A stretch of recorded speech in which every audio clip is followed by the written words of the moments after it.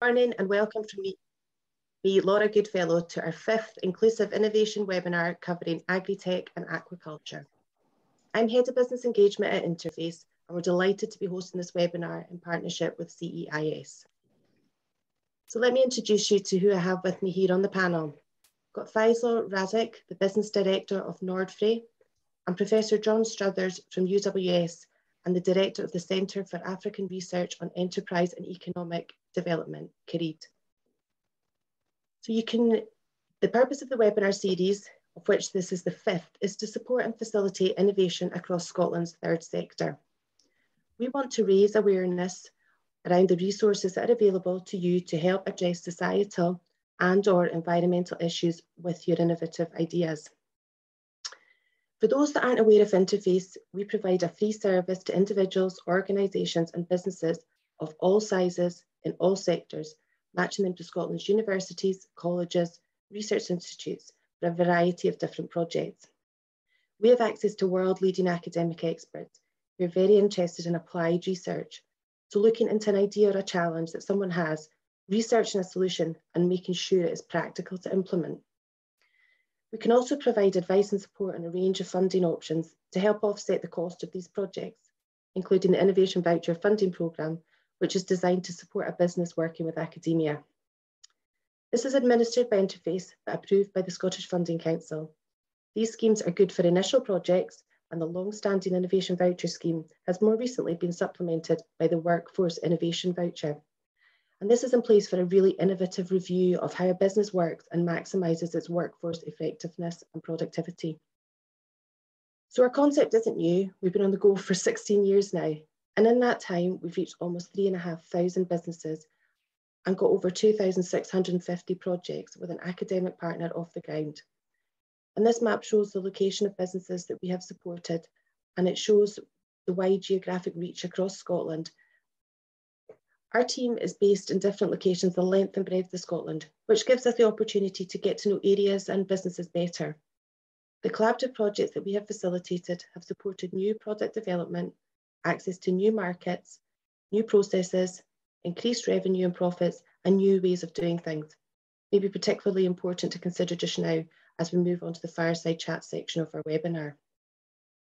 So let me start with you, Isaac. Tell me a little bit more about your organisation and what inspired you to set it up. Yeah, sure. Hi, everyone. Thanks for having us. So in terms of NjordFrey, we are a social enterprise. We registered in 2018 and based in Rwanda. And our mission statement is to offer smallholder farmers in East Africa, predominantly to begin with, access to advanced farming solution in the form of aquaponics. And the idea is to significantly reduce malnutrition while significantly increasing access to economic growth. And my background is in electrical engineering as a chartered engineer from Scotland, but I was in Kenya and Rwanda doing work with Engineers Without Borders, and that's where I came across Lars Hidedam, who's the CEO. His background is in the development and food technology, and he developed this concept in stakeholder management within Rwanda since 2015. And kind of speaking with him and engaging, we kind of realized there's a real need for this type of solution that can significantly increase production in Rwanda and other developing countries. But the barriers that they face is access to income, access to finance, supply chain, and various other things. And from there, we kind of developed and established the company, and looking to really address a big problem that exists there, but one that we think that we can tackle through giving access to technology and developing the capacity within the country. So what encouraged you to contact Interface in the first instance? So when I returned, so I'm between Scotland and Rwanda, and when I was back in Scotland, it must have been 2018/19, I attended the Catalyst around 7 or 8, I think it was. They had like an information day webinar event, and there, I think is where I actually first met John Struthers from UWS. But I was there just inquiring about the Innovate UK funding that was offered, I happened to come across and speak to someone from KTN and discussing just, what we're trying to do, try to raise funding, develop this technology that we have in the form of aquaponics and offer it to smallholder farmers. And he mentioned Interface and how they're a really good organization that could help partner us with academics.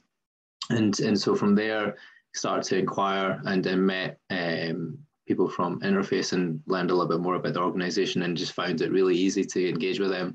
And then from there, develop a relationship with academics at various different universities from there. So it's mostly through networking and then just understanding that it's actually a rare service that not many other countries seem to offer. Absolutely. So it sounds quite fortuitous that you were at the event there and bumped into somebody from KTN.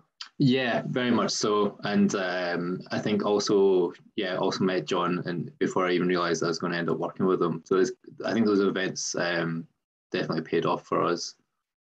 Absolutely. So if I can turn to you now, John, can you outline how the team at UWS are supporting the development of the feedback sensor system, and how it works? Well, yes, Laura, and just to begin by thanking Interface and CEIS for inviting us to this meeting, this webinar. Yeah, we met at that Interface meeting in Edinburgh, probably would have been 2018 or 2018/19. And just a little background about our Centre for African Research on Enterprise and Economic Development, CAREED as we call it. We are engaged in research on enterprise in Africa, but we're also and have secured some funded research, and this project is one of them. It's a major one for us, actually. And when I attended the meeting, I suppose it was a bit like a speed dating arrangement where so I don't know who you're going to meet, and I didn't know I was going to meet Faisal and vice versa for him. So I think it was pretty clear that in the discussion that we were having, that there was good potential for complementarity between, what I knew about NjordFrey at that time, and I know a lot more about it now, of course, and the expertise that we have in the university, not just in the centre, but across the whole university. I mean, you probably know that UWS has had an excellent history and reputation for applied research. We do blue skies research, but most of our research is very applied. And this project is a good example of that, because you may come onto this topic later, but what we bring to the project at UWS is a combination. I'm an economist myself, and in the business school, we have a couple of colleagues contributing to the project. One is a supply chain logistics specialist, and another is a big expert on female enterprise in Africa. They're both Africans. One is from Tanzania and one is from Nigeria. And then we have two, what I call proper scientists, a computing scientist, a professor of computing, and also a professor of, this is not the exact title, but I call him the fish biologist. He's the expert on fish, because aquaponics is about fish and vegetables in a combined environment. So we have a team of 5 that we brought to the table, as it were. And then, of course, NjordFrey has its own expertise on the ground in Rwanda, including, of course, Faisal here, who comes from an engineering background. So when we looked at the prospect of developing a project, we thought, well, there's a great synergy here between all of us at UWS and NjordFrey itself. And I could get into a bit more detail on how that has worked out over the last 2 years, because we've been working now in this project almost to the day, Faisal, nearly 2 years through the pandemic. And you may ask some questions about that later, but I think that's a brief summary of how we started the project. So in the beginning, you're having this conversation with Faisal, and is your brain just going, we could do this, we could do this, we could pull on this team, and that's why you kind of it was attractive to be involved in the project from the outset? Yeah, I mean, I think because we run the African Centre, it was in Africa, number one, that was a big plus. We do have some involvement with Rwanda anyway, quite apart from this project. So that was another plus. And with regard to the centre, our centre, we do need to develop projects that are funded externally, and the level of funding that we got for this project was quite good, actually. And so we were very happy about that. And we are a new centre, quite new, 6 years old. So this particular project is a major thing for us. We have another project in Kenya, which is not funded by this particular route, but that's more of what we call a knowledge training partnership. Again, in the agricultural sector, because we do quite a bit of work in that sector. But the fact that we could bring together these 5 different components, myself as an economist, the gender aspect is very important. Gender and social inclusion is really, really important. And also the logistics part, plus, of course, the scientific part with our computing science colleagues. And on the biology side, because we're developing a tester kit using sensor equipment. Without going into too much technical detail, it's very, very interesting. And I've learned a lot, actually, myself, about how aquaponic systems operate, which I knew nothing about before. So absolutely, and obviously there's the kind of the financial side, which is important, but why else is it important for UWS to support organisations such as NjordFrey?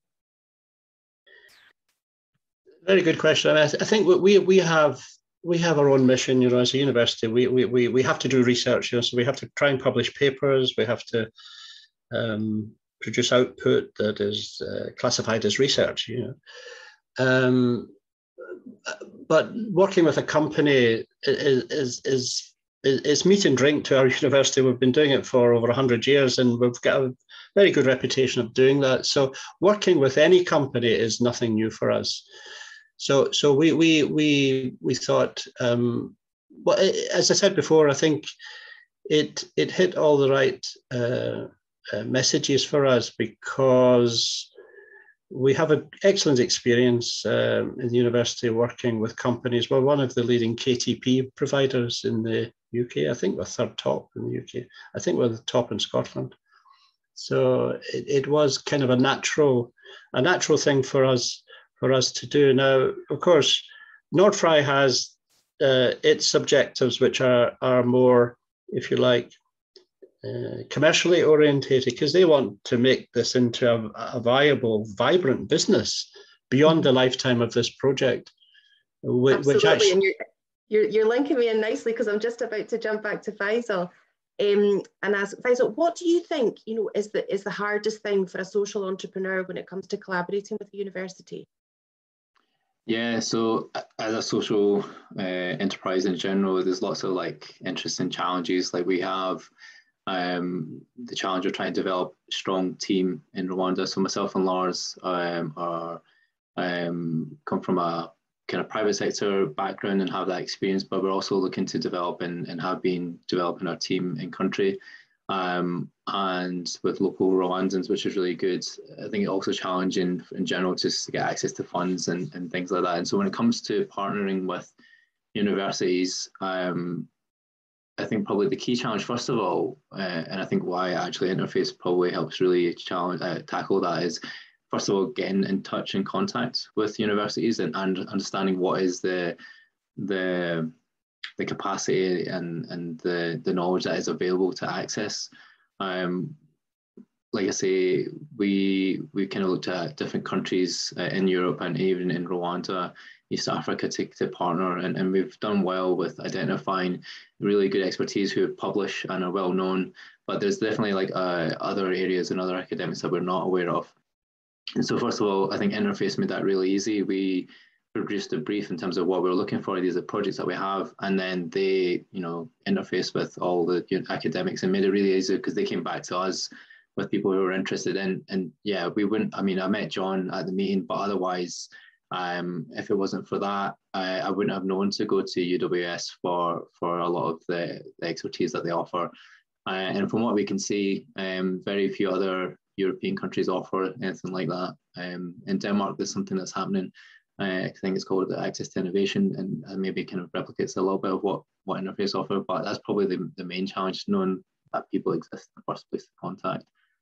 And then from there, it's about accessing the funding, I guess, to facilitate some of those really interesting projects that we've got. And so this was really good for us to develop and build our aquaponic starter kit farm in Rwanda. So we're in the process of building that now. We've completed the civil works and in the process of building the fish tanks and stuff. And again, that's been facilitated through this project. And then also, hopefully, once that's done, we can overlay the technology that's been developed by UWS. So again, having that expertise to kind of support through that has been probably quite good. I think without it, we would have been, I guess, having to look to the private sector and maybe not being as clear as to what's been available. So I think just getting transparency is probably the difficult part with academics. But I'm pleased to say on the back of it, we do have a really good network now. And I think it's becoming a lot easier now that we kind of know the process of how to do it.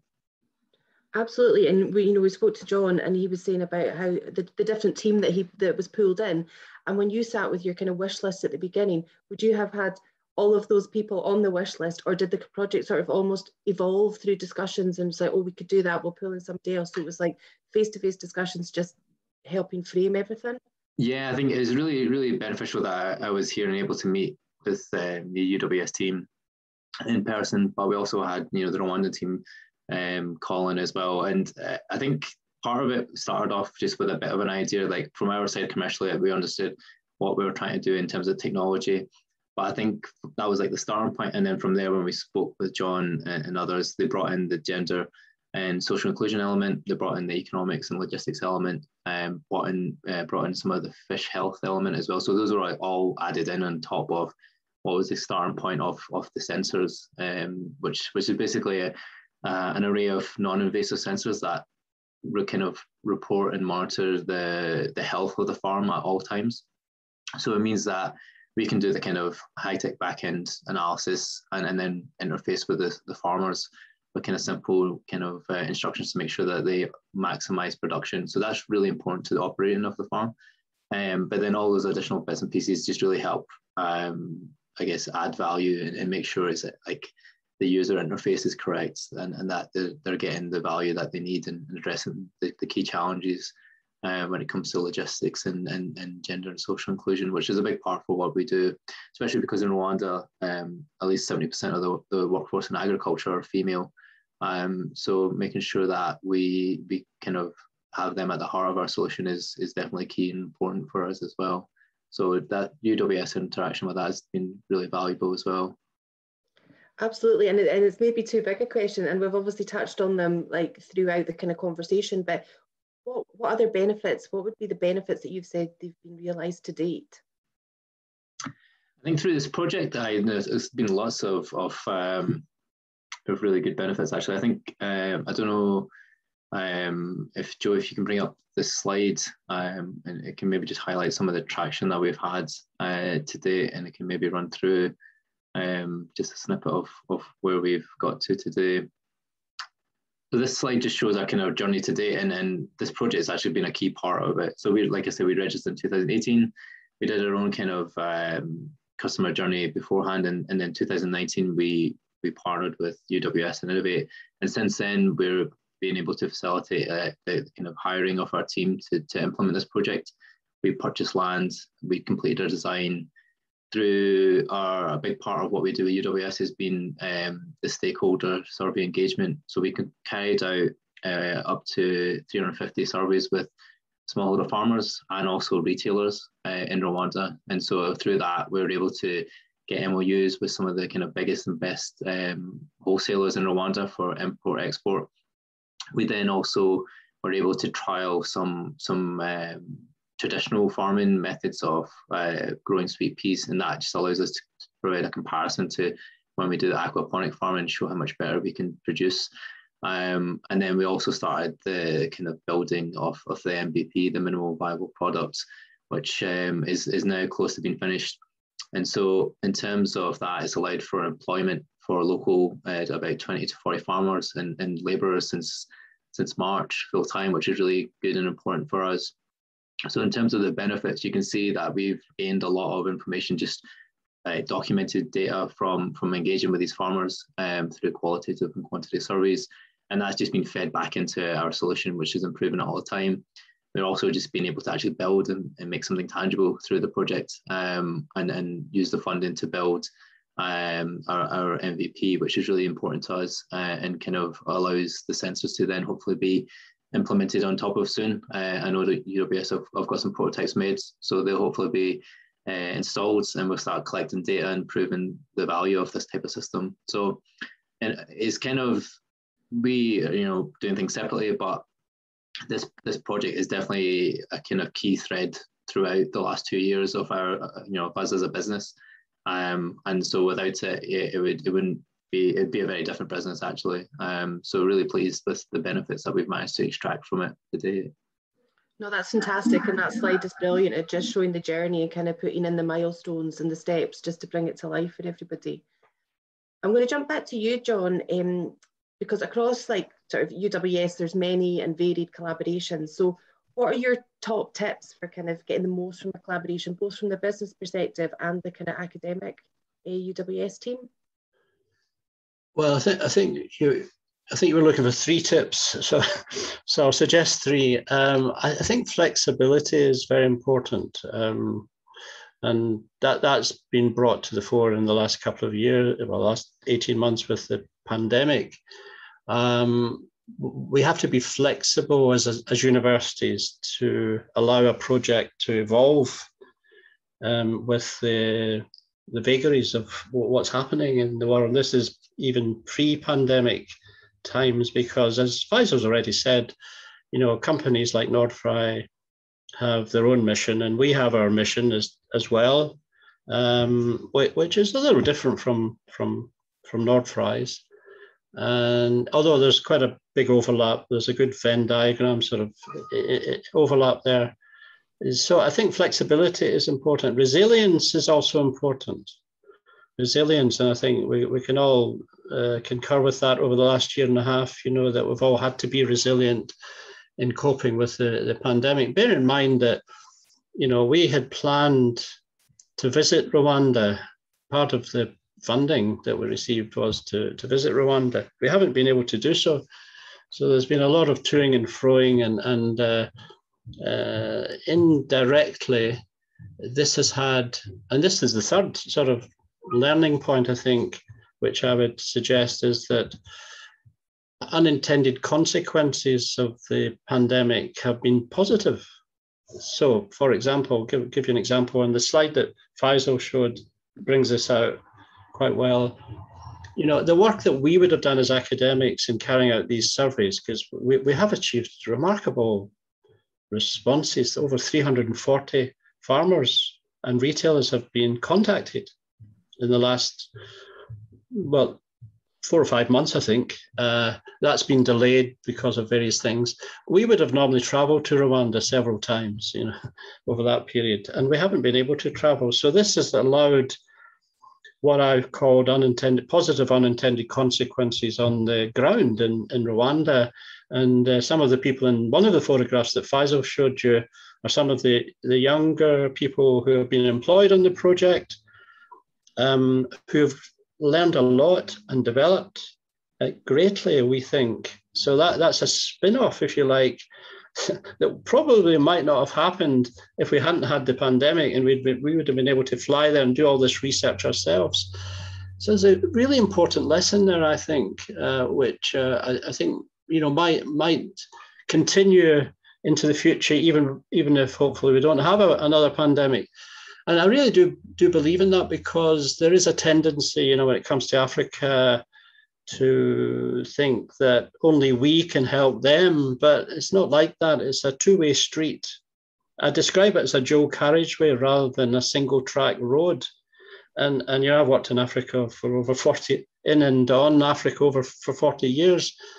And I'm so impressed by the resilience of our colleagues in Rwanda, who've also faced the pandemic, by the way, and have had curfews and things like that. So, I think this particular project is sort of archetypal project that could represent different types of projects over the last couple of years, in a very extreme form, of course. We should have actually finished the project in April, but it's been extended, I think, now 3 times, hasn't it, Faisal? And you know, we've had to adapt to that.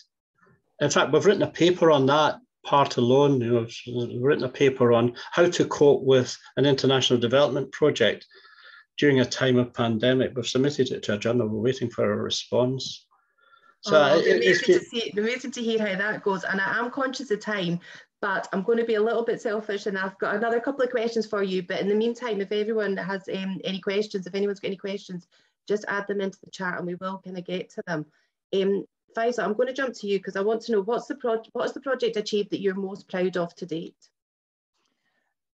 Good question. I mean, there's a lot to actually reflect and be proud of. I think the team that we've developed through the project and getting them involved in surveys and farm development and things, you know, they're a key part of our company as well, but they're facilitated a little bit in working on the project that we have with UWS.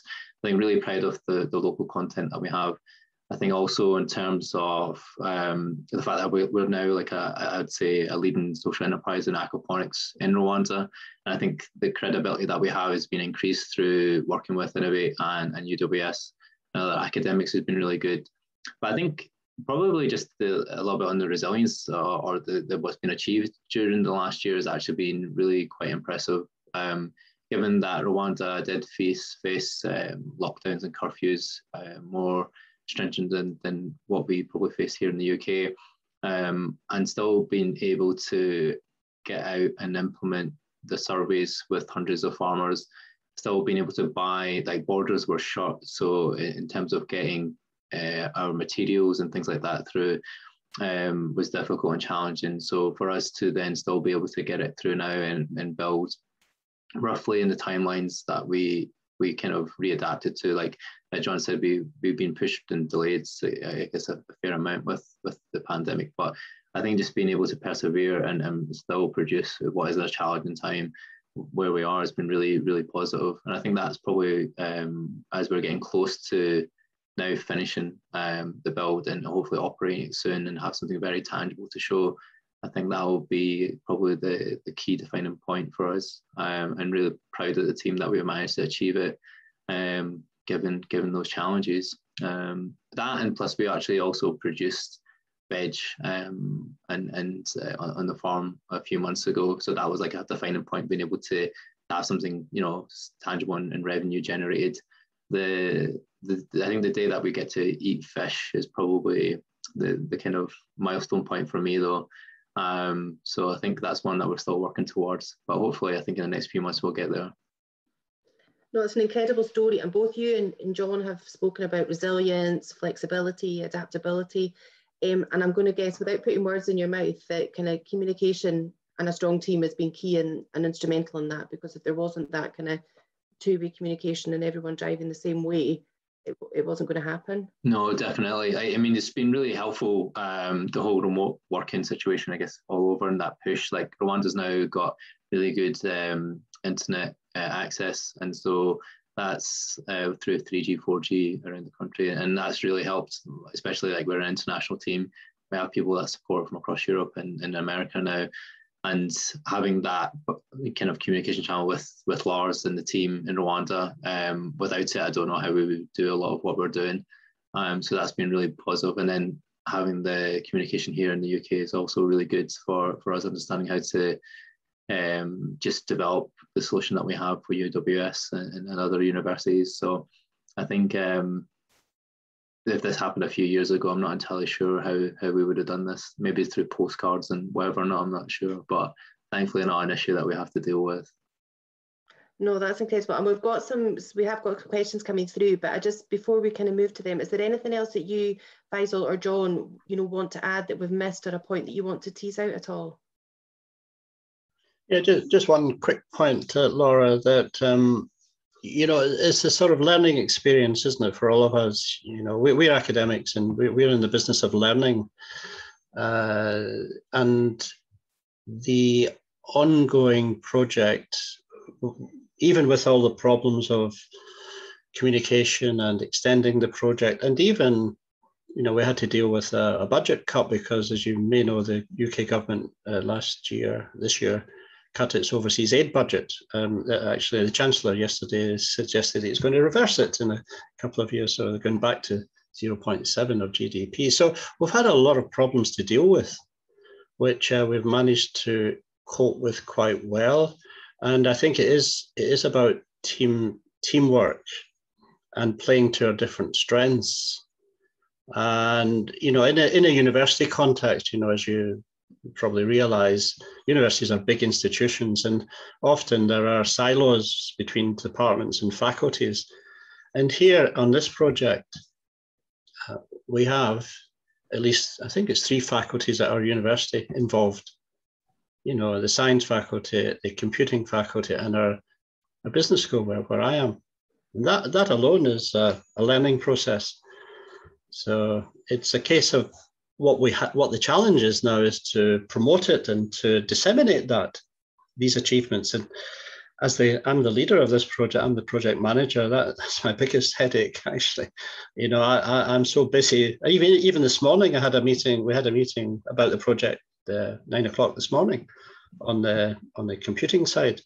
And so I'm busy dealing with the day-to-day management of the project. And it's really useful that I've got a research assistant assigned and funded by the project who helps me with the administration of it and tries to disseminate it properly. And that's a thing that we academics often are not very good at, because we like to do the research, but we don't blow our own trumpets as much as perhaps we should. But we're learning to do that now. So I think I'd just make that comment, Laura. No, absolutely, and we fully intend to kind of share the story across social media and by follow-up as well, so it'll help a little bit. Yeah. I don't know if I've got maybe just sorry. Time to add. Oh, I don't know if I can add something there just to say. No, absolutely. Yeah, sure.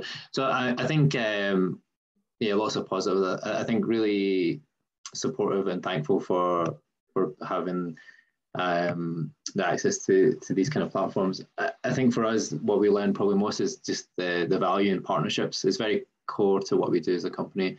We're in the process, like I say, of building our MVP. We'll scale this up to a full flagship farm, and then we're going to scale up to 32 outgrower farms with smallholder farmers within 3 to 5 years.